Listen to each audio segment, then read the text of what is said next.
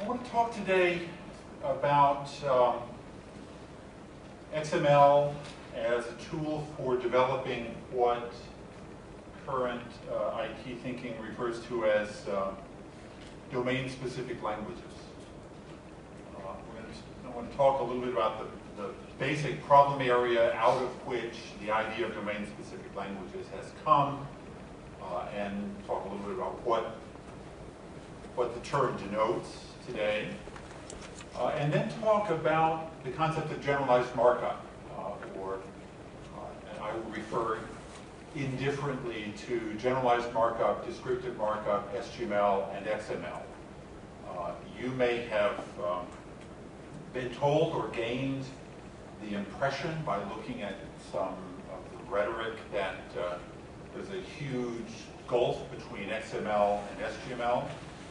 When we were first putting XML out, we did our best to distinguish it, to distance it in people's minds from SGML, because a lot of people had looked at SGML and said, gosh, that's way too complicated, we can't bother with that.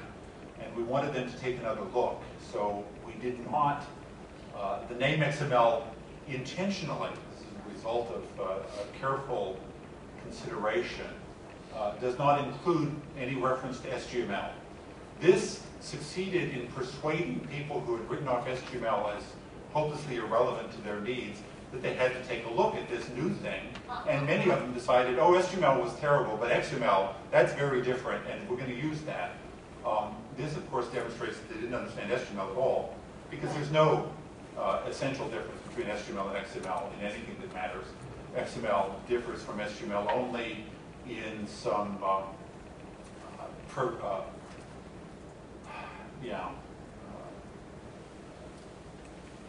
in some edge cases and some minor points of syntax. It's a lot simpler to parse. It's a lot simpler for software to work with, and that's a big difference. But from the point of view of almost anything we're going to talk about today, they're essentially the same. So if I switch randomly among those, it's because I regard them as synonymous for all essential purposes. Then I'm going to show you a simple example and examine how various XML-based domain-specific languages make that example possible, and talk a little bit about what issues may arise when you roll your own domain-specific languages. So, I don't know if you read the IT literature, you will rapidly get the impression that many IT projects fail. Certainly the IT literature is full of people worrying about the high rate of failure of IT projects. Frankly, I have no idea whether IT projects fail more frequently than other kinds of projects in this world, but the IT thinkers and writers are obsessed with trying to figure out why so many IT projects fail. Many IT projects do in fact fail, in the sense that some company or organization invests a large amount of money to develop some software, and then it doesn't do what they wanted it to do, and they end up essentially writing off the cost of their investment. And an article by Ghosh, published recently in the Communications Association for Computing Machinery, explains it this way: it is common knowledge, he says, that most projects that fail do so because they lack a proper communication structure between the users and the implementers. The difference in terminology used by the various stakeholders of the project hinders meaningful communication. In other words,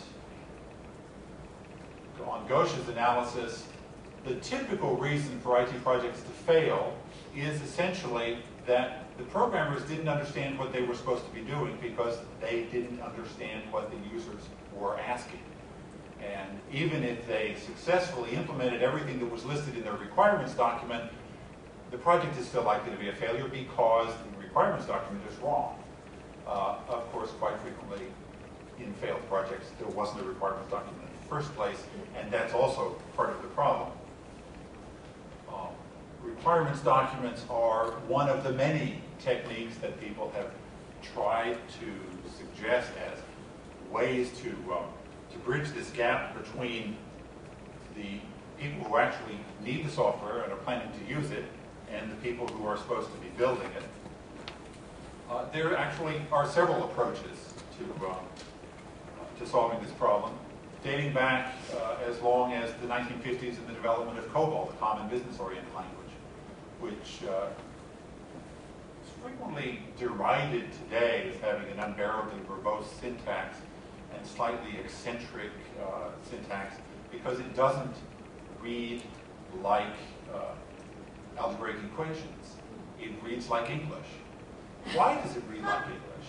It reads like English. It says, for example, instead of x equals y plus z, it says add y to z giving x. It reads like English because one of the design goals of COBOL was to make it possible for the managers of the programmers who had a clear idea of the business case to read and understand the program. Now, history has shown that that was a fond hope, which, like many fond hopes, has remained unrealized over the course of time. But note that goal. The goal is to make the program comprehensible to the customer. A more recent approach, not entirely and not in exactly the same vein, but it's similar in some effects, is called literate programming. People don't laugh at literate programming largely because literate programming is the invention of Donald Knuth, who is widely regarded in the information technology industry as God. And justly so, he's an extremely brilliant man. And if he says an idea is good, if you don't think it's good, your problem is not so much to show that it's not good as to figure out why your evaluation is incorrect. Because the chances, if you disagree with Knuth, the chances that you're right and he's wrong are small enough that you can really usefully just neglect them. The problem with all of these approaches, however, is, my slide has malfunctioned, is summed up in a motto that I remember seeing on a coffee mug years ago. If you make it possible to write programs in English, you will discover that most programmers cannot write English. So there are other attempts trying to bridge the gap from the other side. If you can't make the product of the programmers easier for the end users to understand, try to make it possible for them to do it on their own. And again, first efforts in this direction can be traced as far back as the 1950s, the development of Fortran, whose name comes from formula translation.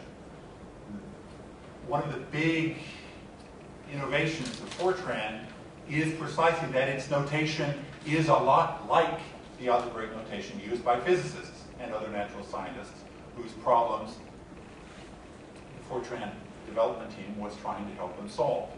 The idea essentially was to make it easier for scientists to write their own computer programs. To a certain extent, that has succeeded. Although, in my experience, what happens is that anyone who's actually important enough to have a budget to support software development has graduate students, and it is the graduate students who write the Fortran and not the practicing physicists. Once you have tenure, one of the things that means in physics is you never have to write Fortran again, apparently. The result from the IT point of view, of course, is that many natural science programs are abysmally written. They're horribly inefficient, and from a programming point of view, it may just be horrible, partly because they're all written by amateurs, they're all written by physics graduate students who would really rather be doing physics. So not a complete success. Macro languages in all sorts of applications and other tools for power users are, in a sense, an attempt to make it as possible, or at least more possible, for users, people actually trying to get work done to solve their own problems without having to communicate with programmers. Spreadsheets are probably the single greatest example of a success in this area.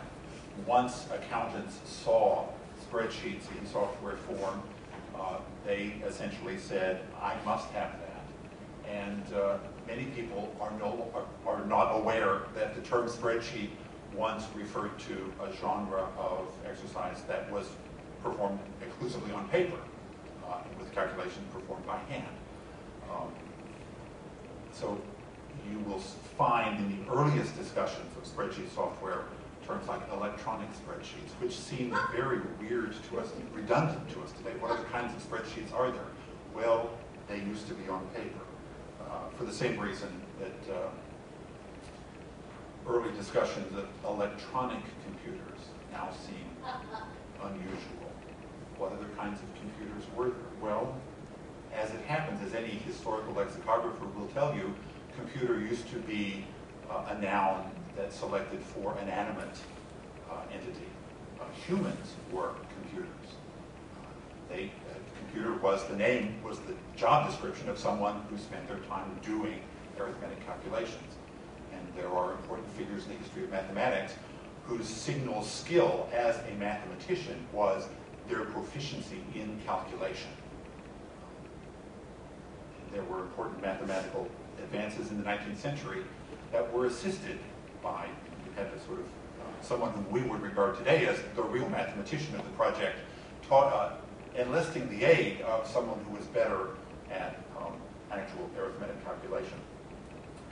But as a man named Len Bullard once said, more or less, it doesn't matter what your job description is or what your degree was in, if you can write a for loop behind your back, they refer to you as the programmer.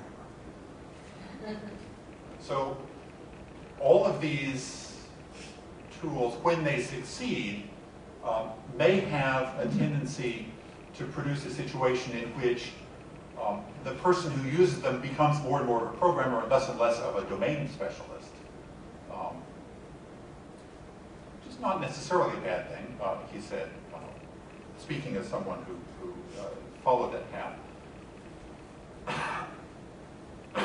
But my advisor strongly urged me never to get involved with computers because, he said, philologists who start working with computers end up spending more of their time with computers than on philology. And I always think he must look at my subsequent career and point to me when he talks to his graduate students and say, see, I warned him.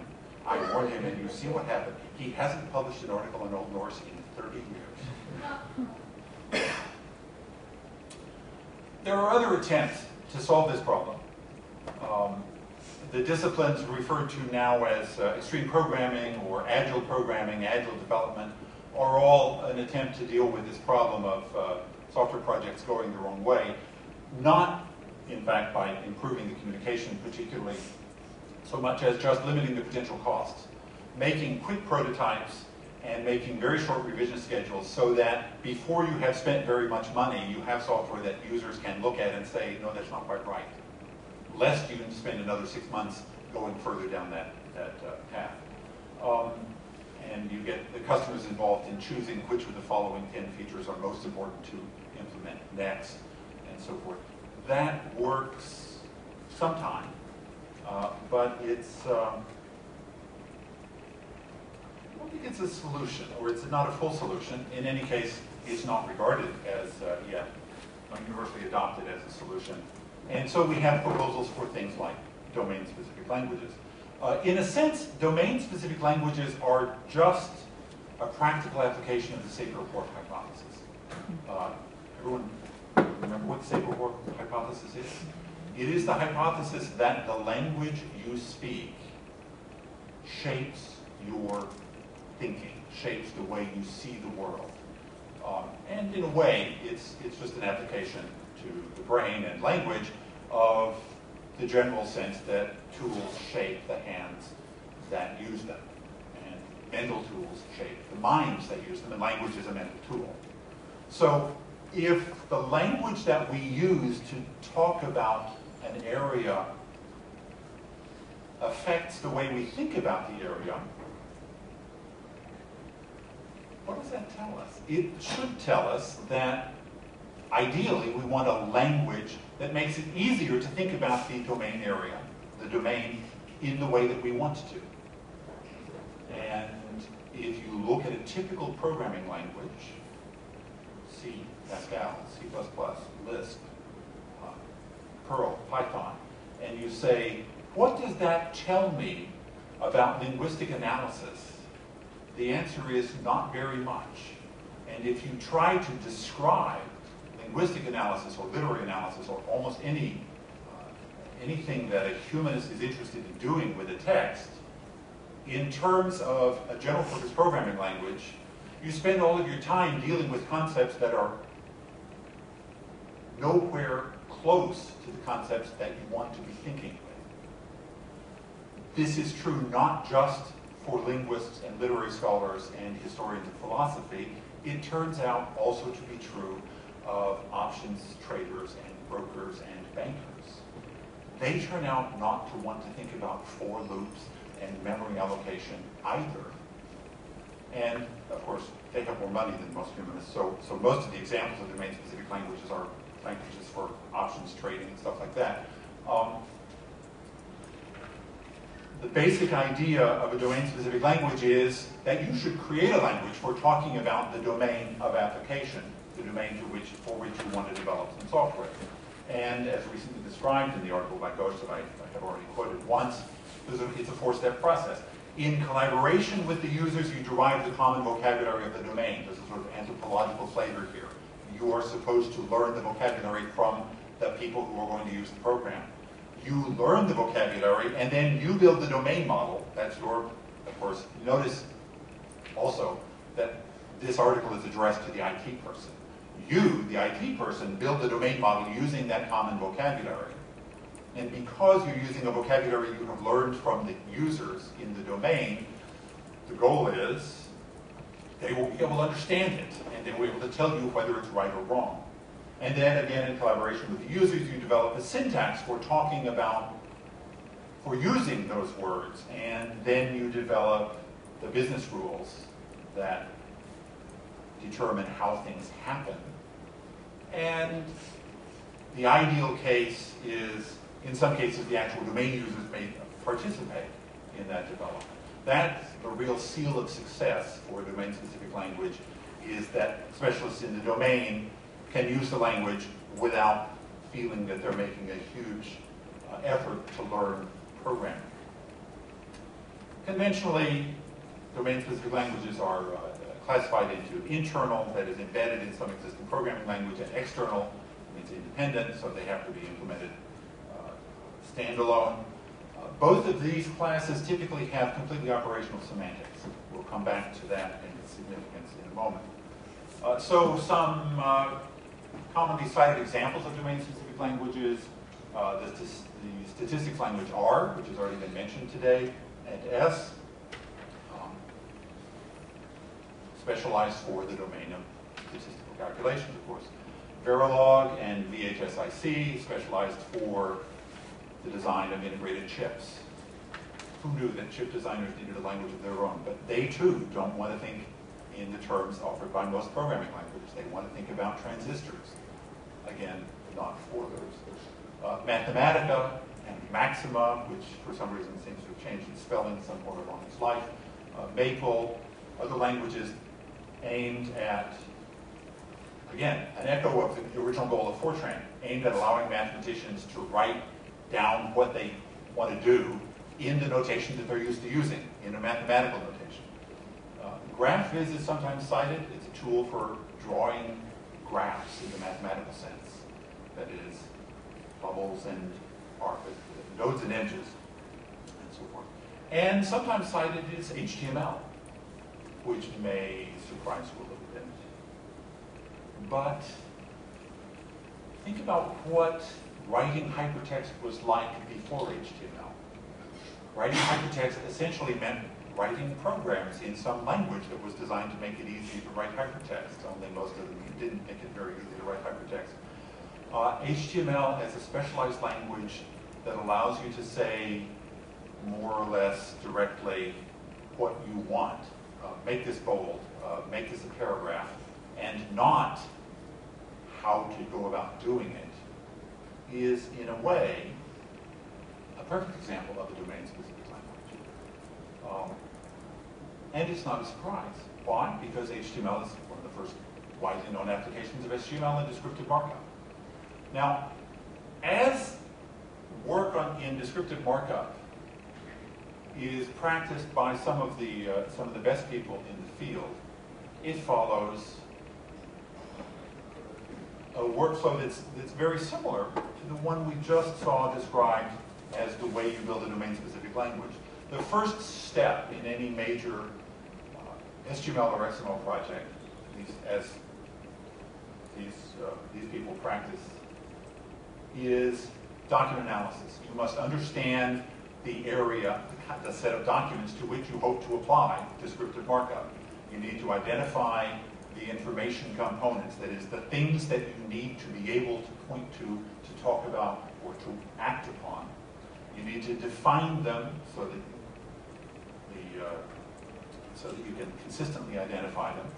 You will end up in a well-run project with scope notes and all sorts of things that look like the annotations to the Anglo-American cataloging rules that you will find in the cataloging department of any university library.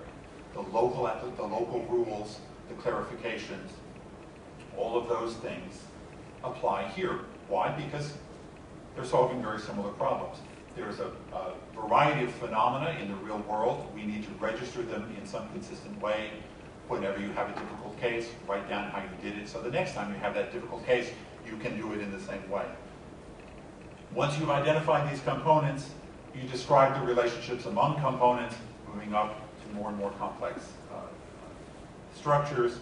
You describe the properties of the components and the constraints on them. And once you have this more or less static description of the way information can be structured, then you worry about customizing editors so that it's possible to create documents using this markup and write style sheets so that you can display documents, and write transformations so that you can transform the documents.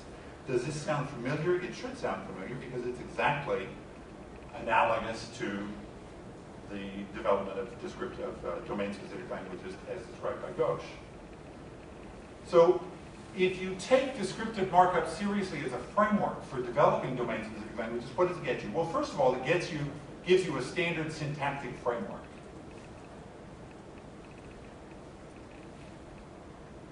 Things are marked up using tags. There's a start tag and an end tag, and what's between them is the thing that they're identifying. And the tags themselves are delimited with an angle bracket at each end, and so forth. So if you use XML to develop a domain-specific language, there are a whole class of questions about how you should write it down, write down instances of in your domain that never come up because XML provides answers for those. XML gives you a relatively rich structure. Essentially, you get, at one level, a set of ordered trees with attributes on the nodes. At another level, you can have pointers from one node to the other, so you can actually represent arbitrary graphs, not just trees. This is not always fully appreciated. And you have, because XML is easier to implement than SQL, you have for XML, more than for SQL, you have a software ecosystem. You have a lot of libraries that can read XML for any programming language you care to use, including, by the way, COBOL and Fortran. And you have programming languages like XQuery or XSLT, which are essentially designed for processing XML, where XML is built into the data model at a very deep level. You have no semantics. This was one of the most frequent criticisms of HTML and XML at the outset, and I continue to believe that it is one of their greatest strengths. Why? Because the refusal of the HTML and XML specs to define any fundamental semantics for the markup languages you define using them means that when you define the language, you get to specify the semantics however you like. The semantics of an application of XML or SGML are limited only by human ingenuity. There are no rules. You can do essentially anything you like. This is why I'm giving this talk about XML and descriptive markup as a possible framework for generating domain-specific languages, and I'm not giving it about TEX or TROF or Word as a basis for domain-specific languages. Why? Because TEX does define semantics, as does TROF. Their semantics are a document is bits of ink on paper, and they can be very subtle in their description of the patterns ink makes on paper. But they're really very poor at describing the relationship of subject-verb agreement or any other linguistic property or theological property or philosophical property or anything that would be typically of interest to a humanist interested in the thought conveyed by a text rather than its physical carrier. And even those who are interested in the physical transmission of texts will typically be happier, I submit, using XML to define the properties of books that they care about than using Word or TEX or TROF to replicate those properties. Because the semantics of descriptive markup are declarative, and it's much easier to reason about things and about them than they are in systems like TEX or TROF, whose semantics are purely imperative. And I won't go into the details of why. You can just take it from me. Reasoning about imperative languages is possible, but it's really, really hard, and most people don't do it. So we can now revise the classification of domain-specific languages. There are internal languages and external languages, both with operational semantics, and there are other domain-specific languages that do not have an operational semantics, that have a purely declarative semantics. They do not say, this means do X. They say things like, this means this is an X. And what you do with that, now that you know it is an X, is possibly context dependent. Now, it's worth noting that SGML descriptive markup was first developed not by computer scientists and not by philosophers or literary scholars or linguists. It was developed by people in the printing industry and people in the technical documentation branch. Why? Because they knew perfectly well that they were investing huge sums of money in making digital forms of technical manuals.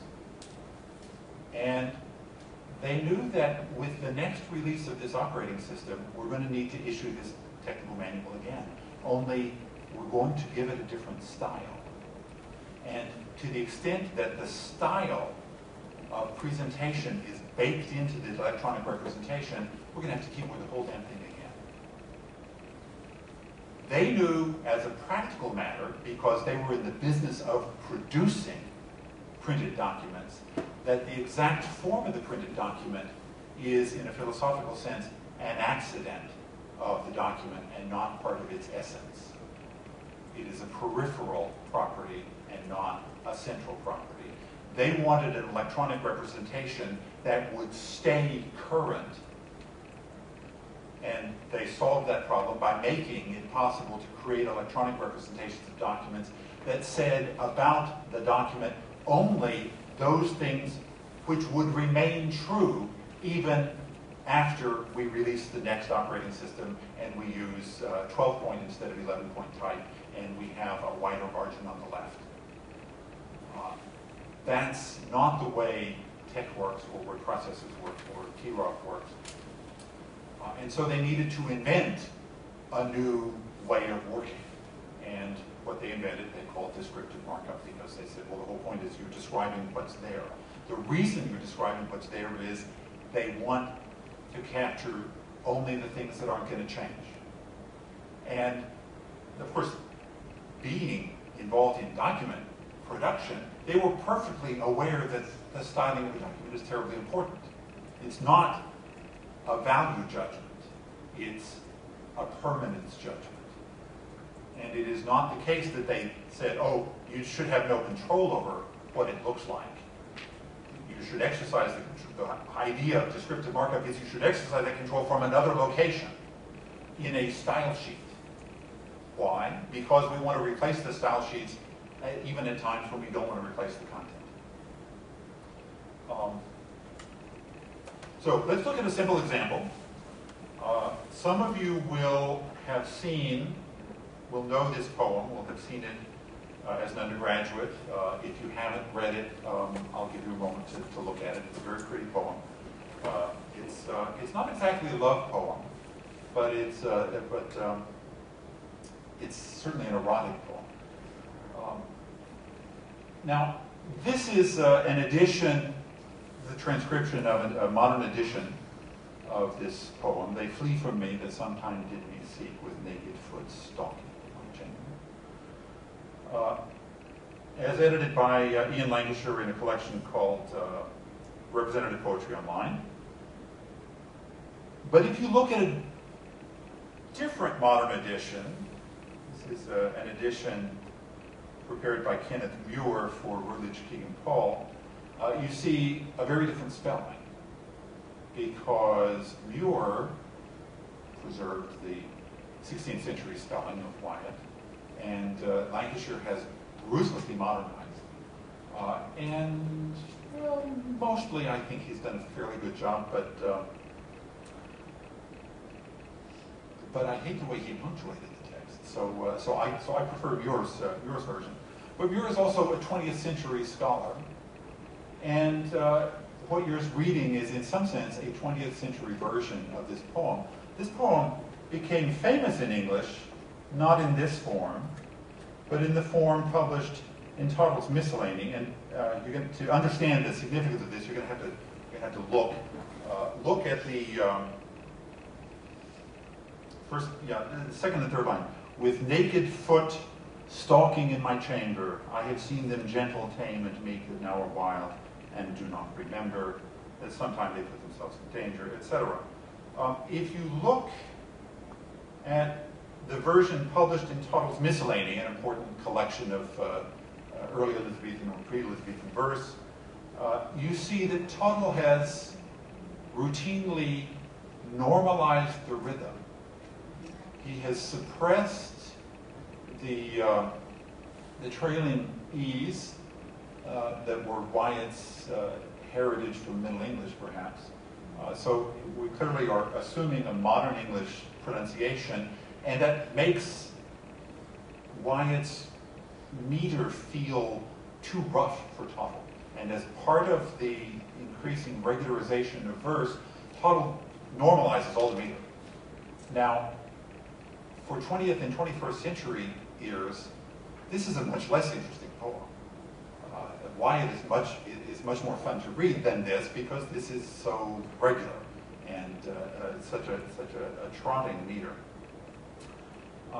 If you want, however, we should also look at Wyatt's manuscript, or this is not an autograph, but it's a contemporary manuscript, and as reconstructed from the apparatus of Muir's edition. And it's, well, you have to be used to Elizabethan spelling, perhaps, but you can see that the 20th century editions follow Wyatt against Tottle. This is one of the reasons I love this poem. One of the reasons I first got interested in it was that this is used as an example of the historical development of meter. Wyatt writes this way. By the time Tottle's Miscellany is published, people don't write that way anymore, and Tottle edits. Now, on the other hand, it's really cumbersome to have to look back and forth from one version of this poem to the other. So the whole point of this example is I want to be able to look at the manuscript D and have an apparatus criticus in the right margin. Give it to me? Okay. Now, if I had spent a little more time with the style sheet, I would have made this appear at the bottom of the window, but it was easier to make it appear in the right margin. So if you're used to reading critical editions, this will be relatively straightforward to read. If you're not used to reading it, you may have to puzzle over it, and you might prefer to look at the apparatus in a slightly different form. There's so we can use a form that the Germans called Zeilensynoptik, which I've never found a decent English translation for. Essentially, you just print them all under each other, and you highlight the words that change. So we sort of grayed out the words that do not change, and left the words that do vary. And now you can see the variations in spelling, and you can see Toddle's rhythmic changes, and so forth. Now, the whole point of this is that, one of the points of this exercise is that I do not have 4 transcriptions of the document. These are all being generated from the same XML. And that is easy in large part because XML lends itself to the creation of specialized vocabularies. So let's look first at a simple transcription. This is a transcription of one of the witnesses. And you can see that instead of talking about, make a new line, make a line break here, or indent, make a blank line, we just say, this is a line group. And within the line group, this is a line. Actually, I'm showing you these angle brackets in XML. I'm sort of assuming that you all understand. Anyone here want a little, anyone need a little, a 5-second introduction to XML? Okay. You really, those of you who don't need it, it won't take very long. Essentially, the one basic rule of XML is the parser is stupid, and the programmer writing the parser is lazy. So you must make everything easy for the parser. And the easiest way to make things easy for the parser is that everything must be explicitly delimited. Every boundary should be marked explicitly. The boundary of this line, busily seeking with a continual change, marked at the beginning with a start tag. It says this is the beginning of an L, L for line. Marked at the end with an end tag. /L means this is the end of an L. The tags themselves, marked at the beginning with an angle bracket or an angle bracket /, marked at the end with a close angle bracket. That's all the syntax that we have here. One other rule, these form a tree. So the L's nest within an LG. You can't have an L start in one LG and end in another. If you want to do that, you will feel slightly uncomfortable in SGML and XML.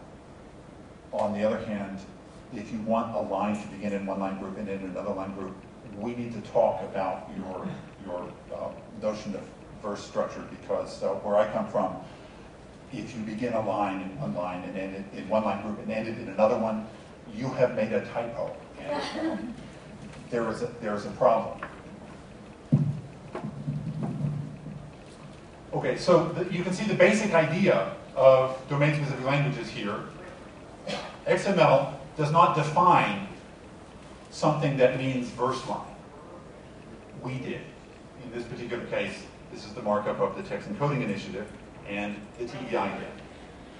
Why? Because the TEI was developing a vocabulary for the tagging, among other things, of historical literary works, and verse being an important part. There are tags for lines and line groups. There are no tags for lines and line groups in HTML, because HTML was originally developed for the tagging of routine documents and physics papers, and they don't have much verse. One of the reasons that commercial interests got interested in XML was that routine physics papers also don't have things like catalog numbers, product numbers, and prices. And if you're putting a catalog on the web, it would be nice if the user interface could actually identify the price. And XML does make that possible. Okay, so we have verse structure. That's not very complicated. Text critical structure is a little more complicated. And there, it's even more useful to me as a person writing the application to be able to define my own vocabulary. So what you see here, beginning in after the blank line, is a line containing, among other things, something tagged as an app, which stands for an entry in the apparatus criticus. And you can see that I began life as a medievalist, and I think of textual variations as things that get entered into the apparatus criticus. So app seems a perfectly natural word to me. If it doesn't seem quite so natural to you, I'm sorry. But you get to design your own if you want to. You don't have to use the TEI. Many intelligent people have lived happy lives never using the TEI. Within an entry in the apparatus criticus, what do we have? We have multiple readings. And that's it. And each reading is witnessed by one or more manuscripts or other witnesses to the text. And that's a bit of syntax we haven't seen before. You see angle bracket RDG for reading, and then WIT equals, and then a quoted string with symbols. That means the witnesses to this reading are MD and L, read I have, and witness T, that's total, means reads once have I. And that opposition, one reading against the other, is the way this domain-specific language conceptualizes the notion of textual variation. It is opposition of one set of words against another. Now, because we're dealing with 16th century poetry, there's an awful lot of variation that is purely random spelling variation. So the markup here distinguishes substantive variations, that is, variations in which the different readings have different words, and purely orthographic variation, where they have, in this case, the opposition of chamber spelled R-E and chamber spelled E-R. They have different spellings of what is, at some level, the same word. Now, there's a judgment call here, but what is literary criticism and textual criticism about, if not the exercise of judgment? So I have no hesitation in telling you those are the same word and different spellings. And I say that because I know enough Elizabethan English to be able to make that judgment. When I have tried to work in languages I don't speak, I can't make that judgment quite so well. But that's part of what humanistic training is about, is to train you to make those judgments. Okay, so the data are in this form using a domain-specific language that was developed, in fact, for this kind of thing by scholars at great effort. But that's not the only domain-specific language at issue here. When we display, wrong window, when we display this, well, you notice nothing in the document we were looking at tells you to make the first line red and the others alternatively gray or black. How does that work? Well, there's another domain-specific language at work here. If I can get the right document. It's an XSLT style sheet, and I won't explain to you anything about the way XSLT works, except to show you the obvious, which is that XSLT, as a language for manipulating XML documents, conceptually offers you things called templates. And you write them, oddly enough, by writing start and end tags for template. And templates can match things, and you specify by writing what it matches in an attribute value. And XSL can generate elements, which you can generate in this way. There are other ways to do it as well, but this is the way I tend to use. This generates an element named style. And already we're on the verge of an operational semantics. When this is evaluated, a style element will be in the output. And you can think of this as a normal programming language, or almost normal programming language. It's kind of unusual and difficult for some conventional programmers to get their heads around. But you can see what kinds of things exist in the world of XSLT just by looking at the kinds of things it allows you to write. This is the practical application of the Sperberg-McQueen hypothesis. XSLT is probably the single most successful XML application in the world, bar none. I was about to say, with possible exception of HTML, but HTML, of course, is an SGML application, not an XML application. And the XML form of HTML, XHTML, is probably not quite as successful or widely used as XSLT. So this is another one. There's a third language involved here, because, of course, somebody has to know, some agent has to know that when I go to that URL, the style sheet I showed you should be applied to the XML document I showed you, and the result should be sent to your browser. Who tells the server that? Well, I tell the server that, and I tell the server that using yet another domain-specific language,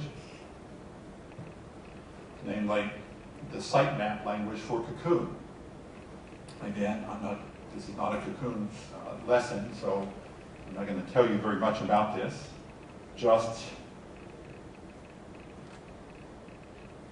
to say the obvious, the configuration language for Cocoon allows me to specify a bunch of pipelines through which data will flow.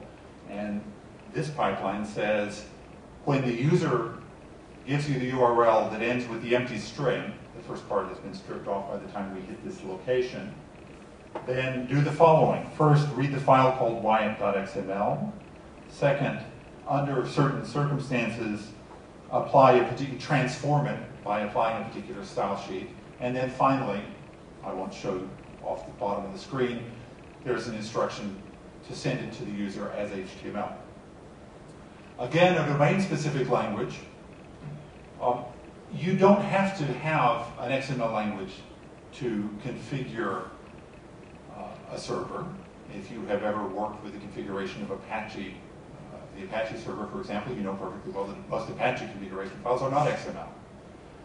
This, on the other hand, is one reason I prefer to work with this system and not with Apache, because with this system, I know how to write a comment in a reliable way, and I know how to edit the document usefully, and I know how to avoid making idiotic syntax errors. Because software that understands the vocabulary can help me avoid all of those problems. When I write Apache configuration files, there's a parser, but the parser is nowhere around when I'm editing the document. And my editor doesn't have built-in knowledge of Apache configuration files, so I cannot touch an Apache configuration file 3 times without making 2 syntax errors. Whereas I've almost never made an error here because there is a syntax definition that allows perfectly general purpose editors, in this case Emacs, to understand the syntax and prevent gross syntax errors. It doesn't prevent semantic errors. I sometimes write a pipeline that doesn't do what I want because I've provided a syntactically correct description of the wrong process. But by eliminating a large class of syntax errors, why? Because the syntax is standardized, XML and this particular domain-specific language allows me to avoid a large class of errors. So, those are the TEI, XSLT, the pipeline language.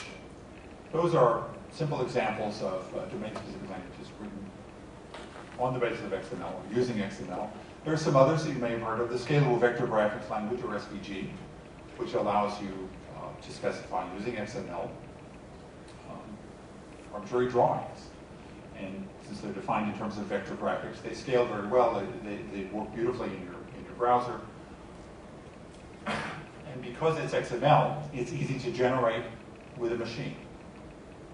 And so it's extremely easy to read an XML document, perform some calculations on it, count words, do whatever you like, and draw a picture, a visualization of some property of the input, for example, a bar chart, using SVG.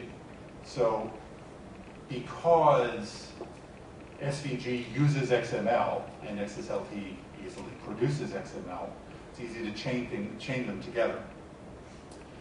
The corpus query language, CQL, and its successor, XXL, both developed at the University of Oxford for corpus queries, again, exploit the XML infrastructure to define, in this case, a query language for searching language corpora, specifically originally developed for the British National Corpus. So you can have when you're looking at 100 million word corpus, you really want to have fairly specific queries, otherwise you're going to be swamped in just the sheer volume of the number of hits you get. So your structures are going to have your queries are going to have a certain structure, and CQL and XSL make that visible. .ml, which is an XML version of the dot language, which is used to write GraphViz, not actually supported, not actually written by the people who wrote GraphViz. It's written by somebody else who got tired of making syntax errors in writing his GraphViz input and wrote XML instead. And I have converted to it and have, again, avoided a lot of problems ever since. Xforms, which allows you to define user interfaces within certain limits, of course.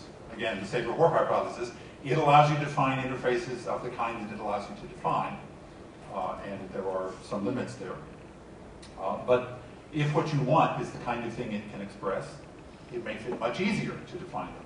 And of course, any document description language of the kind for which HTML and XML were originally developed, DocBook, HTML, the encoded archival description for finding aids and so forth, those are all forms of domain-specific languages. So, if you do this, what advantages do you get? Well, most obviously, as an implementer, you don't have to write a parser for the damn thing. Now, this is not necessarily an unalloyed blessing, because many IT people get a kick out of writing parsers. I personally enjoy writing parsers a lot, and I feel kind of guilty about taking that joy away from others and myself by promoting XML the way I do. But inventing a new syntax so that you can write a new parser for it is not really the most effective use of IT brainpower in the world. So I don't feel too guilty about it. You get consistent syntax rules, which is maybe good for you as a developer if you happen to like XML syntax rules. It's particularly good, however, for your users. I don't know how many of you have written Unix configuration files for X and Bash and network software and so forth. I spent a lot of time doing that 15, 20 years ago, and it drove me crazy because no two programs use the same parser for the configuration language, So I never knew how to write even something as simple as a comment. Often a hash mark running to the end of the line would work, but sometimes it was a semicolon, sometimes 3 semicolons in a row, because programmers exercised their ingenuity. And it would have been fine if I'd spent all day writing only one kind of configuration file, but I didn't. And so from the point of view of someone who has to use a lot of these, bearing in mind that one of the advertised dangers of domain-specific languages is you end up with a lot of different languages, and the user gets confused because they all have different rules. If they're all based on XML, you don't have quite that danger. You still have a lot of different languages, and that may or may not be a good idea. But you do have consistent syntax rules, and therefore a certain amount of transfer of training for your users. But crucially, when you work on the basis of descriptive markup, you have more or less automatically, unless you work hard to overcome it, you have the opportunity for a clean distinction between declarative semantics, statements about what things are, and imperative semantics, statements about what should be done. And as is well known, declarative semantics typically has the advantage over imperative semantics. First, that it is easier to reason about, but also that it is more flexible. As the great computer scientist John McCarthy said in his Turing lecture, an instruction to make the knowledge of the fact that when something falls down it may make a noise can be used in a variety of ways. It can be used to make a noise. Oh, I want to make a noise, I'll make something fall down. It can be used to avoid making noise. Oh, I don't want to make a noise, so I must not make anything fall down. It can be used to infer that something has happened because you perceived a noise, or did not perceive the noise. Whereas an imperative statement to make a noise can only be used in one of those ways.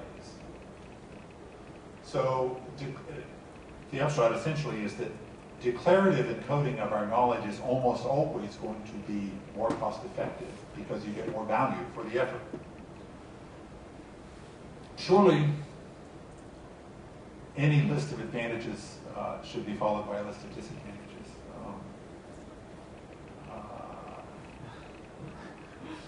Okay, well, sometimes programmers, especially conventional programmers trained in imperative languages, have a really hard time getting their head around the value of declarative encodings.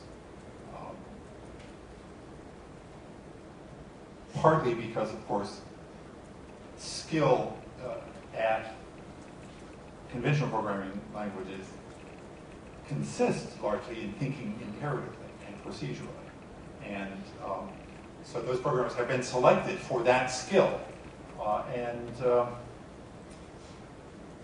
Having to think in a different way not only is not necessarily a skill that they have been selected for, but it also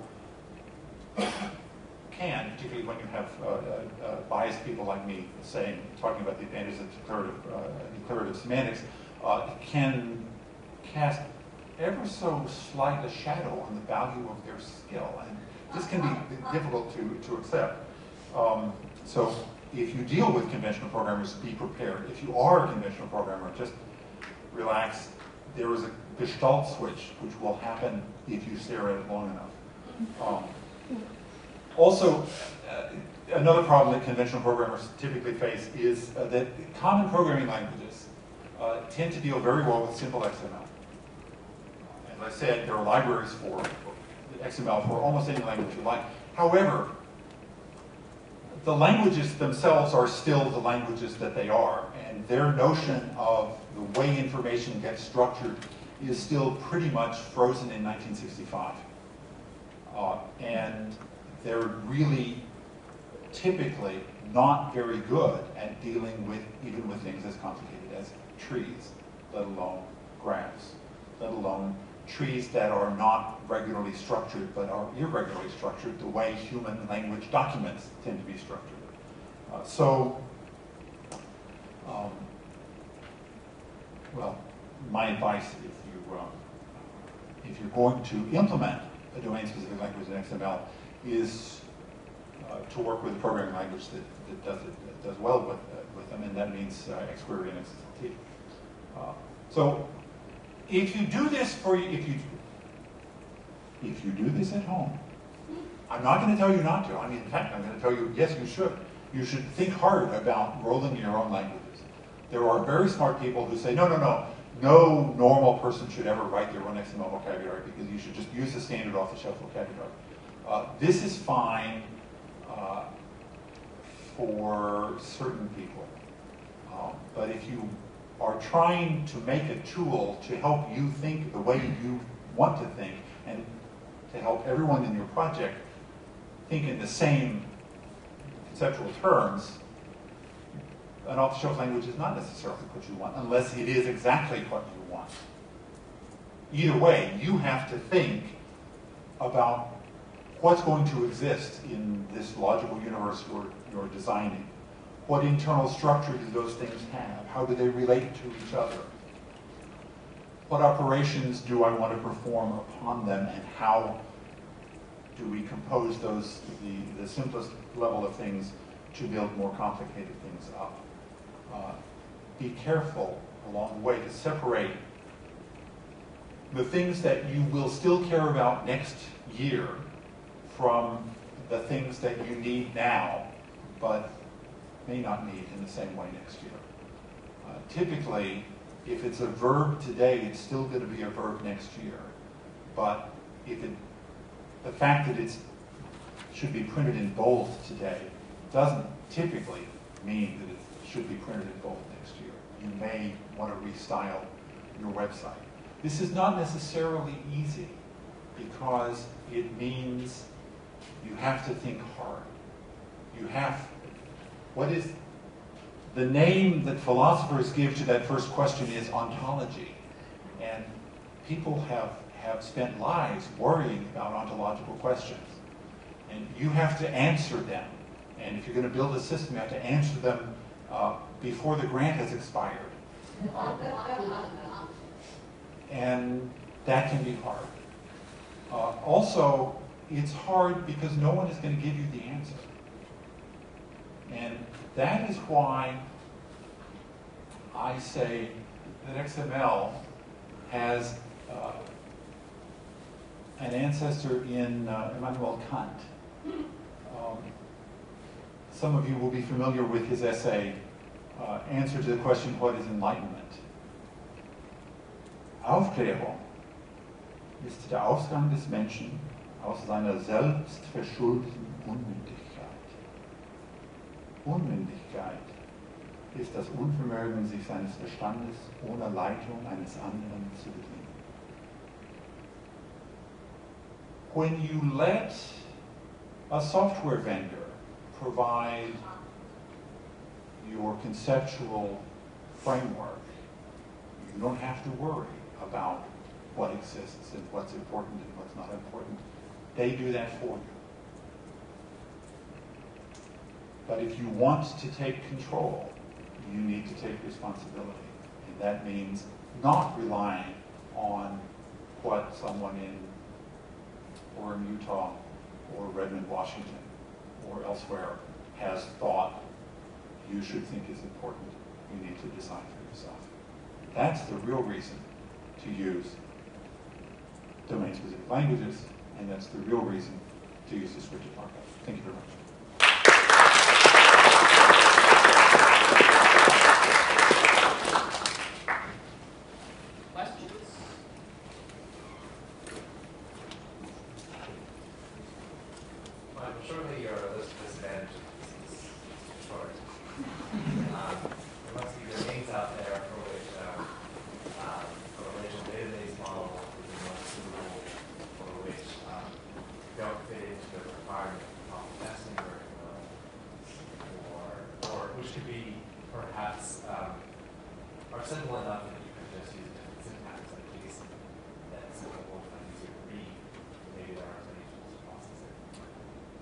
Could you repeat the question?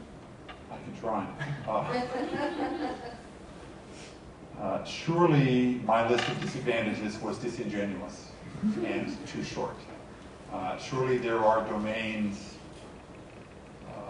where some other well-defined model would be suitable, for example, the relational model, or where some of the conceptual baggage of HTML and XML, in particular the emphasis on trees, will make for a bad fit. Is that a fair paraphrase, Betty? Yeah, that's true. It's true at least within limits. There are certainly situations in which a relational database is a great tool, and I have no objection to using relational databases. If I want to exchange, if I want to move data from one relational database to another, my experience is actually fairly limited. I've only done that a few times in my life, and I've been perfectly happy with common delimited form. So I was actually surprised when database companies started showing up in XML working groups.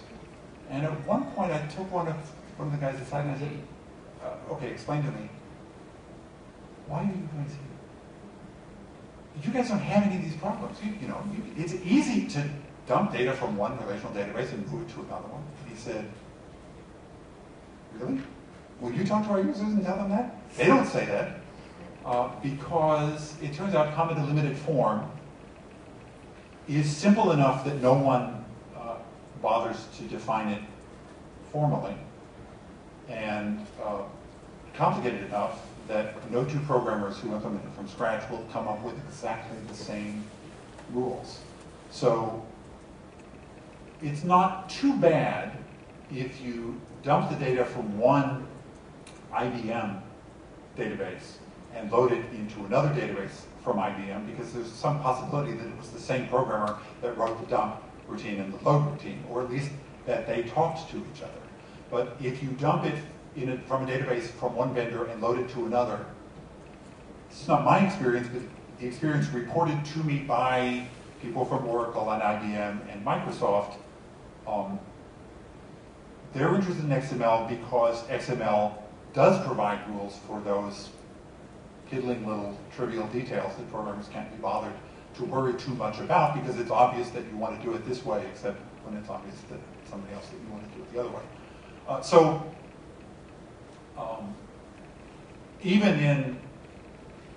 Even in the case where my mental model fits nicely into a bunch of rectangles, which does happen, but not as often as I once thought it was going to, I may want XML for the transport. And XML is, in fact, perfectly capable of representing relational data. It's just that if you represent purely rectangular data in XML, there are going to be XML syntax, XML structures that you don't end up using very much.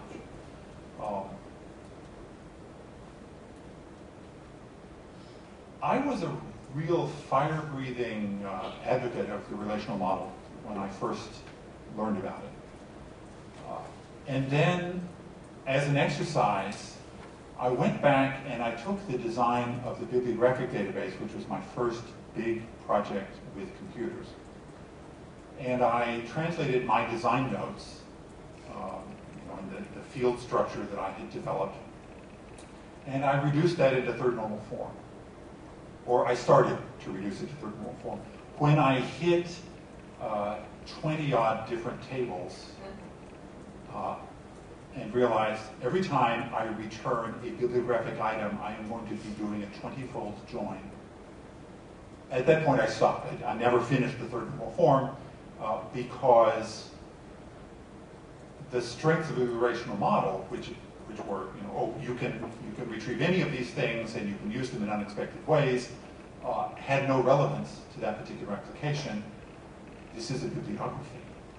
The one thing I am going to want to retrieve in the real user interface is a set of bibliographic items. And bibliographic items, at least as I was structuring them, bearing in mind that I was coming from the MLA style sheet tradition and not the library tradition, so every translation and every edition of each translation was part of the same item. It was describing the intellectual content and not the physical item.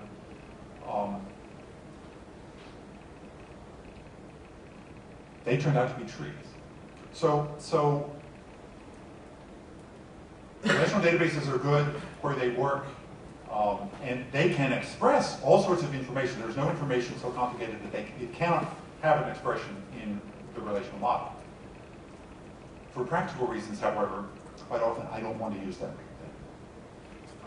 Non-tree stuff, in some ways, similar. Even if I want a model that involves arbitrary graphs or trees with overlapping structure and so forth, I may well want XML as the interface because, remember, there are no limits on the semantics of XML. The XML structure may have to be a tree, but the information structure it describes does not have to be a tree. So, yeah, probably a little disingenuous. I want to follow up that. First of all, I think it's a really penetrating analysis of the strength of the two. But so, say our poetry example, right? You could think of it as sort of this taxonomic model of smaller discrete units. But one of the things that's interesting about poetry is sort of contrapuntal in a way too. You've got the line and you've got the fourth of the sentence, and even of the phrase moving against the line. And it seems that you're alluding to the ability to codify that, or to at least create that somehow in XML and be able to pull it out, even though you're in a taxonomic model. So when you have overlapping models of representation, that can be done in XML. How do you do that? Let me repeat the question.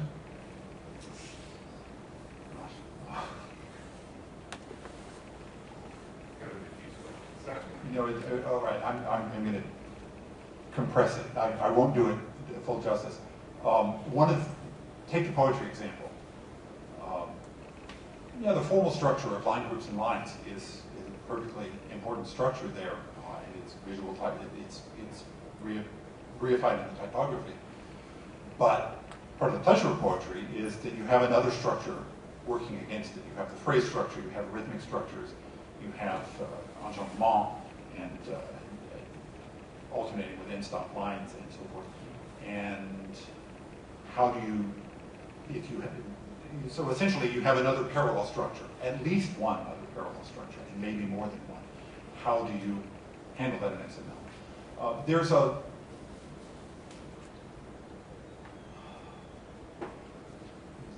There is a long history of efforts to address that question, going back to the developers of SGML, who built into SGML a feature that was dropped in XML that allowed specifically for concurrent hierarchies, multiple hierarchies over the same frontier of character data. And conceptually, that's one of the simplest ways, is just to say, well, we're going to have two trees. Now, in an XML document, how do you do that?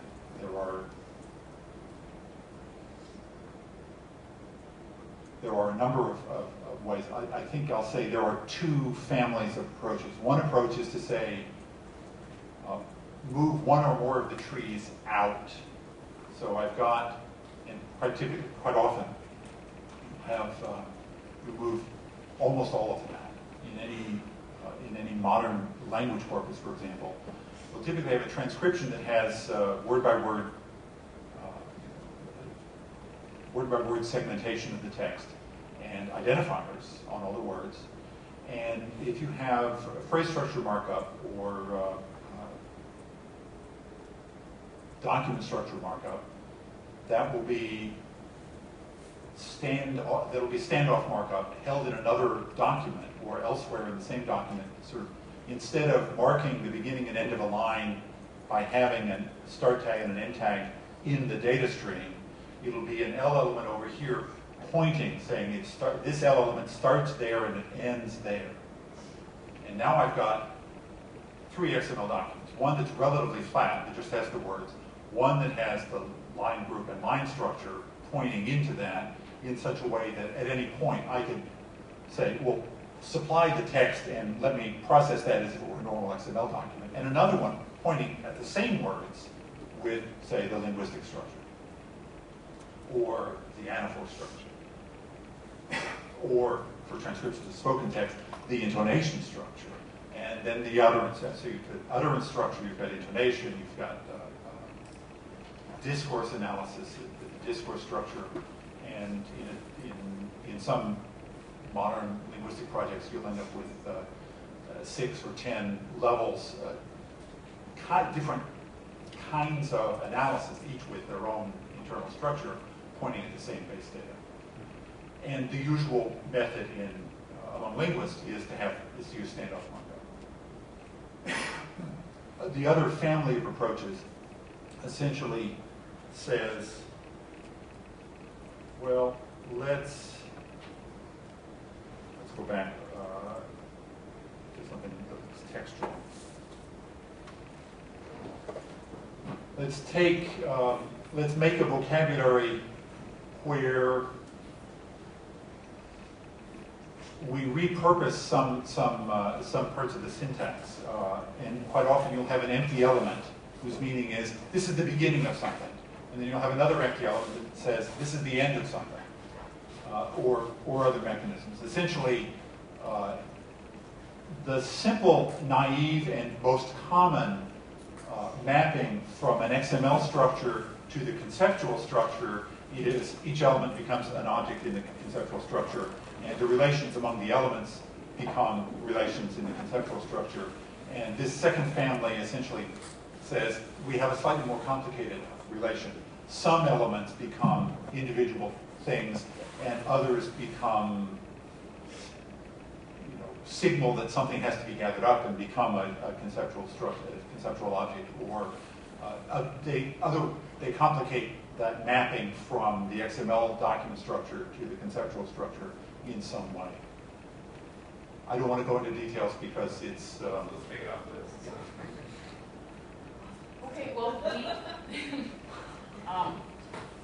there will be opportunities to continue these discussions and initiate new ones at the reception, but